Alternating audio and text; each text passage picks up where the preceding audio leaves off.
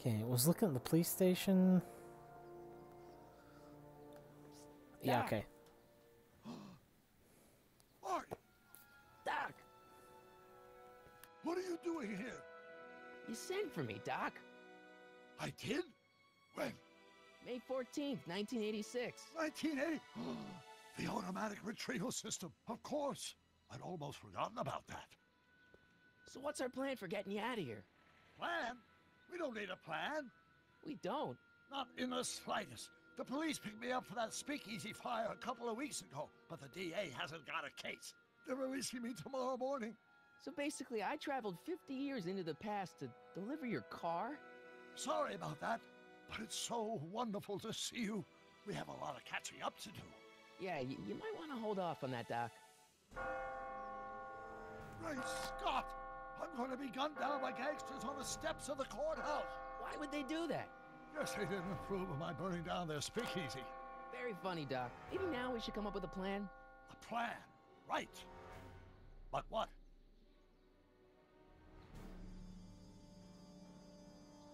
Forgot I had that on, had it on mute. Yeah, let's go back in time. It's, simple enough, I think. Why don't I take the DeLorean, go back in time before you were arrested, and stop you from getting caught in the first place? Don't even think about it. Without my unjust incarceration, the events that sent you into the past might never happen, resulting in a paradox of continuum shattering proportions. Jeez, we've been back together for 5 minutes, Doc, and you're already talking about the end of the universe. I've missed that. Don't be ridiculous, Marty. I was only referring to the end of the universe as we know it. I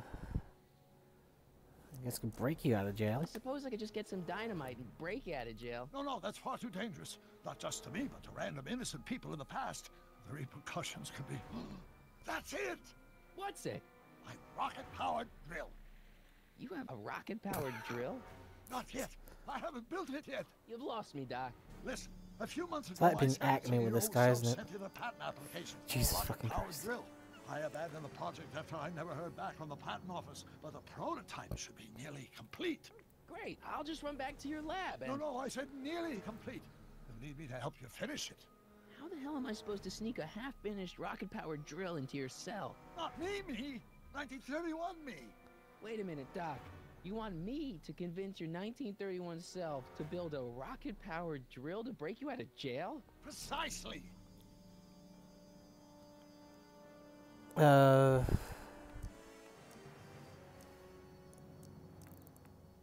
Yeah, what about the Talking to space-time yourself continuum? caused, you know, irreparable damage to the space-time continuum or something? It should be fine. I've already invented the idea of the rocket drill. You've just got to goad my younger self into finishing the prototype. Okay, let's say I go along with this crazy idea. Where can I find you? I mean, the other you. How should I know? It was over 50 years ago. Why don't you go over to the soup kitchen next door and give my house a call? They'll know where to find me. Soup kitchen. Got it. Just stay away from the soup. It'll cause irreparable damage to your digestive system. I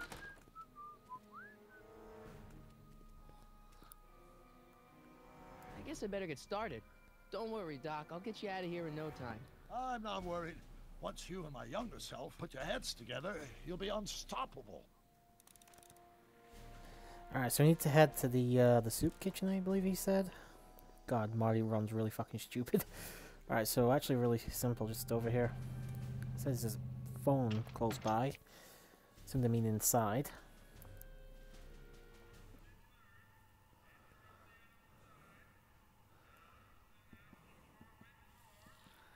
And of course, there's a McFly in here. There always is.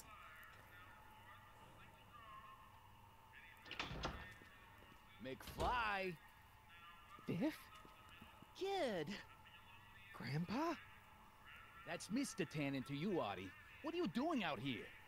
Well, I was getting kind of hungry, so I figured I'd come down here for some free soup. Just thought I'd come down for some soup. Think, McFly. The DA's throwing around subpoenas like Babe Ruth. I don't think Ruth's a pitcher anymore. Shut it. If one of those subpoenas landed in the hands of my number cruncher, I'd be in a whole lot of trouble. I could even get sent up the river. You wouldn't want that, would you? would you? No, of course not, kid. All right, that's better. What are you looking at, punk? Keep your eyes on the soup, kid. Well, Well, what? what are you still doing here? Sorry, kid. I'll just run back to the safe house. You do that. And McFly, Yes? that hat's too flashy. You better let me hold on to it. Now scram! You got it, boss. And don't come out until I give you the all clear. I swear, if even one of you mooks could add 2 + 2 without your fingers, I'd dump that wimp into the lake. Hey! Anyway, I'm off to make myself irresistible. Don't let anyone burn down the shop while I'm gone.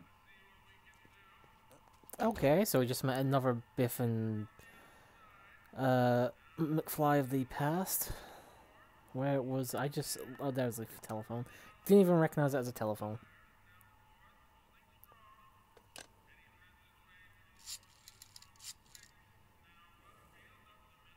Brown residence. Hi.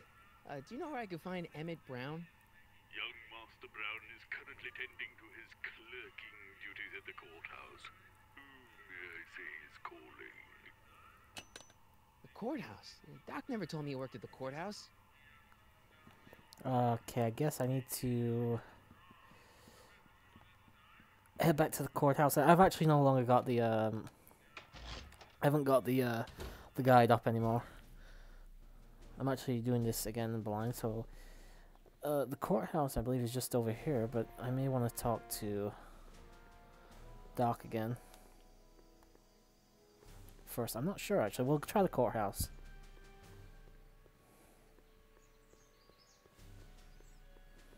I really hate fucking things like that. I don't like having camera like this. It's a pain in the ass. Don't touch those. These are very sensitive legal documents. Nobody is supposed to handle them but sworn officers of the court. Judge Brown says so. Judge Brown? Doc. Nice to meet you. I'm Michael, Corleone. Emmett Brown.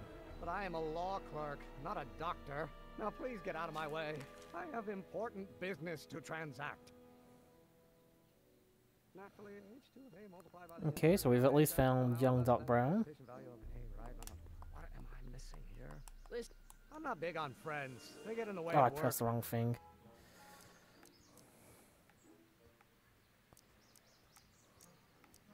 Listen, I understand you're working on a new invention in your lab. Invention? You must have me mixed up with somebody else. I'm in law. I have absolutely no interest in science. Constant and the gravitational constant is variable. Wait, is that even possible? Oh, let's... Come on, wait up a minute. You again? Can't you see I'm busy? See, I'm sort of in the science business myself. That's why I sought you out. Not that I care in the least, because science is the furthest thing from my own area of interest, which is law, but I don't believe you. It's true. I'm a scientist. So tell me something, Mr. Scientist, from your vast storehouse of scientific knowledge. The leg bone's connected to the thigh bone? Amazing.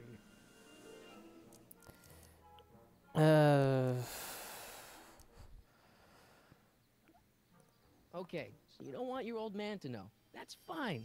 Listen, we all keep secrets. But I'm telling you, you can level with me about this science project of yours. I am not a scientist. Go ahead, ask me what E equals. What does E equal? I have absolutely no idea. See? I don't know where you got your information from about me, mister, but you're wrong, wrong, wrong. Okay, well, Inverse of the derivative of the speed relative to the it doesn't really seem to be working. Maybe try going back to older Doc, see if that works. Oh, fucking, I hate this control scheme. It's not very good. I know it's meant more for mouse and keyboard, but fuck it. If I can play with controller, I'm playing controller. Psst, Doc! Marty, have you found my younger self yet?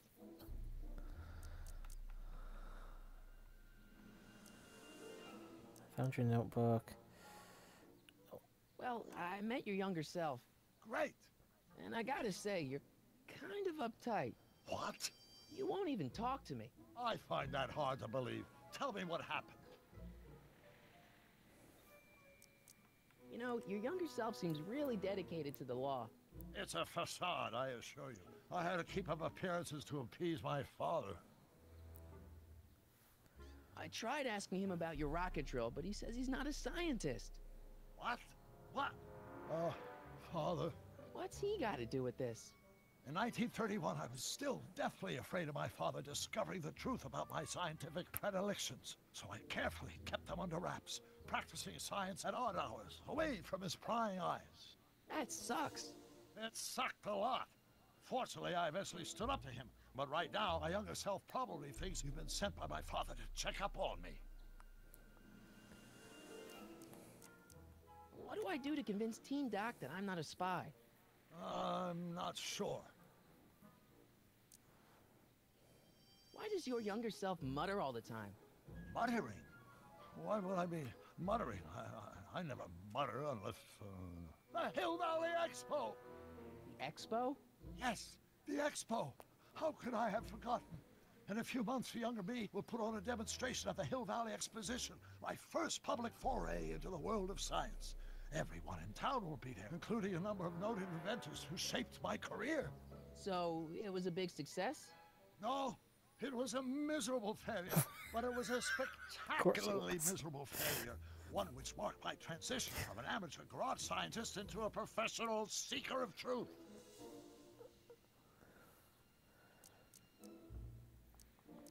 What does this expo have to do with you muttering all the time? When I was younger, I used to relieve stress by working on complex mathematical conundrums.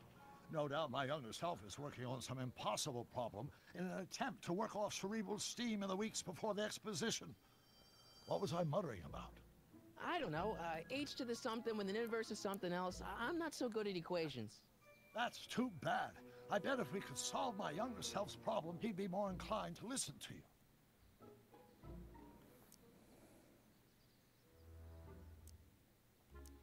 I still can't figure out what your younger self is muttering about. Blast! If only I could hear him myself. Alright, so I've obviously got to do Talk about your something younger self's myself. problems later. Okay, but don't forget, we're on a bit of a deadline here. So obviously I need to... It's probably going to be something like I've got to get a piece of paper and write it down or something. His mutterings, I'm not sure. Whoops, I don't need to do that. Do I have anything in my inventory? Oh, the tape recorder, of course. How many newtons are required to maintain a constant mass if acceleration is reduced by the inverse of... Will you just give me a chance? Harassment's a federal crime, Mr. Corleone.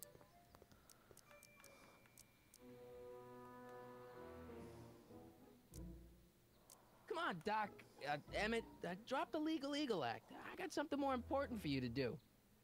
Mr. Corleone, I'll have you know that the law is the very mortar that holds society together. And we in the legal profession are like brick masons building the edifice of the future. Your dad tell you that? Every morning.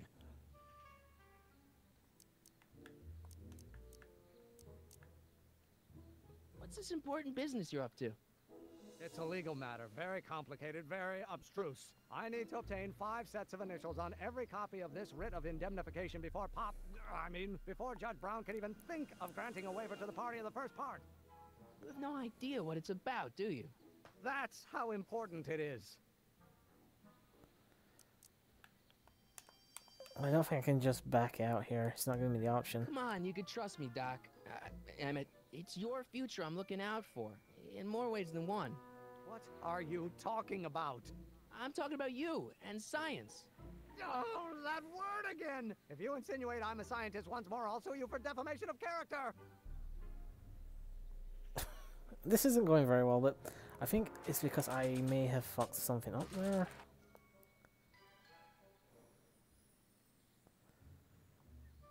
I don't think it's staying in the I've got to get that to work on him as soon as he comes out.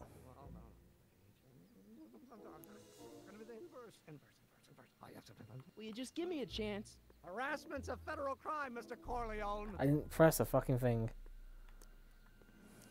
And about your... Don't say it. To the A multiplied by the...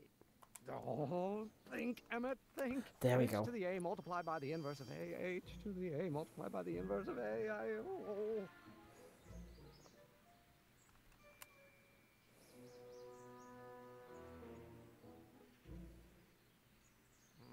Now if H stands for one... Okay, so we at least got that. I'm going to be stopping soon because I only done an hour just to see if this picks up and records fine. I don't know for certain. We'll see when I check out the video. But we will at least give this back to Doc Brown. And hopefully he can solve the equation, because I certainly fucking can't. Doc! Marty, how goes the escape plan? So, Doc, does this ring a bell? Don't think, Emmett, think. H to the A multiplied by the inverse of A. H to the A multiplied by the inverse of A. Good grief. Is that me? I sound so... Young? I was going to say intense. I forgot how wound up I used to get. Yeah, but what are you muttering about? Oh, that's easy. It's Ivanov's conundrum. Just tell my younger self that H equals the Hamiltonian operator. Won't giving him the answer mess up the time stream? Only if it turns out that reality is actually nothing more than a holographic illusion created by the interplay of subatomic particles on a vast two-dimensional membrane. So... It'll be fine. Good.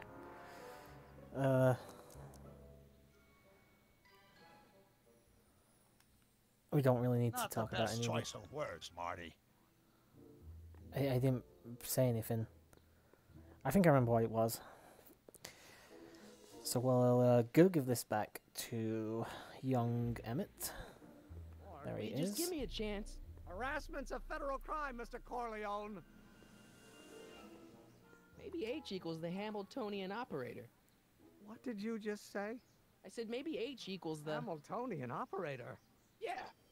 Great Scott! If H is a Hamiltonian, then H to the A multiplied by the inverse of H can only be the same as the expectation value for A. That's it! That's the solution to Ivanov's conundrum, the problem I've been wrestling with in my head all week! I'm sure you would have figured it out by yourself in a day or two. The way you figured out how to build that rocket-powered drill. Where did you learn so much about science? Well, it's like this. You know about my rocket power drill? Then there can only be one explanation. What? You're from the patent office. I confess I didn't quite know what to expect when I sent the paperwork, but I never expected this. Welcome! I'm at your service. What can I do for you? Can I see your rocket-powered drill? Of course, of course. Naturally, it's just a scale model, but it's nearly operational. I can show it to you, say, first thing in the morning. Nah, that's no good. I need to see a full-size model. That's fully operational. Tonight. Otherwise, we'll have to award the patent to a competing inventor, Dr. McCoy. It can't be done! I mean, it might be possible to construct a full-size working model in that time frame, but I haven't got the main ingredient for the fuel. I'll get it for you. What is it? 190 proof grain alcohol. And you know how difficult it is to get a hold of alcohol these days. Especially now that someone's blown up the speakeasy. And besides, there's no way I can get off work until I've delivered the subpoena. Part of the investigation into the business affairs of Kid Tannen. Is it vitally important you see that rocket-powered drill today? Yes. Is it vitally important you deliver that subpoena today? Yes! Listen, I'll help you deliver it, and I'll see to it you get the alcohol you need. It'll help you get that drill finished by tonight. Deal? Deal. Here's the subpoena. I've got to subpoena my grandpa? It's Kid Tannen. Hey, I just saw him at the soup kitchen yelling at Arthur McFly. I'm not surprised. Arthur does the books for his business. What kind of business? That's what the DA is trying to find out. Let's go talk to him. No! Why not? Kid Tannen can tell us where Arthur's hiding. Yeah, well, he can also have us fitted for a Chicago overcoat. Which I believe is cement, I think.